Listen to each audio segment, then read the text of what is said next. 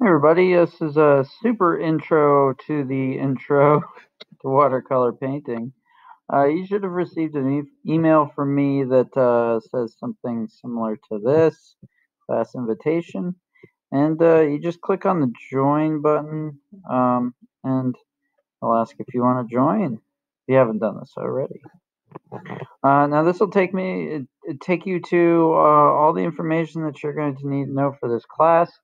We've got the link to the video meet that's going to start tomorrow at 9. We have the different lessons that we're going to do. This right here is the assignment that we should be able to finish by the end of class. One of the most important things here is the classwork. So I've organized this and then I'll give you some information. Things pop up. We're going to be getting all sorts of stuff popping up here. I've just got done day 1 and slowly working on day 2. These are some extra just sort of fun things that you might want to check out if you want. So each one of these is a step for day 1. You get information here, information here. This is called an ed puzzle. When you click on it, we're going to open up something that looks like that. And this is actually a step-by-step tutorial. And each one of these stops is going to give you instructions. There's also some instructions in here. This is the materials you'll need for this. And then step 4 right here.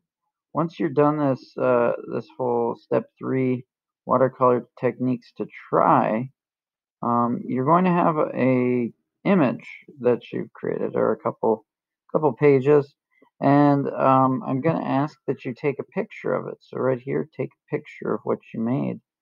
You click on this little picture, and it'll open up an actual document here, and it has some directions. So it says to find the mountain button to right here. When I click on down here, it gives me all these options, and one of them's camera. And it'll just you'll have to allow your camera. Now this is if you have, see there I am. Ooh, take a picture, and it would be inserted into here. And you can delete it and read whatever you want. This might be different if you're using a device that's like a tablet or a phone. But this is the easiest way that I found it works on a laptop. That's it for now. There's going to be more stuff popping up here. More stuff popping up here as we go. So I look forward to seeing you in class.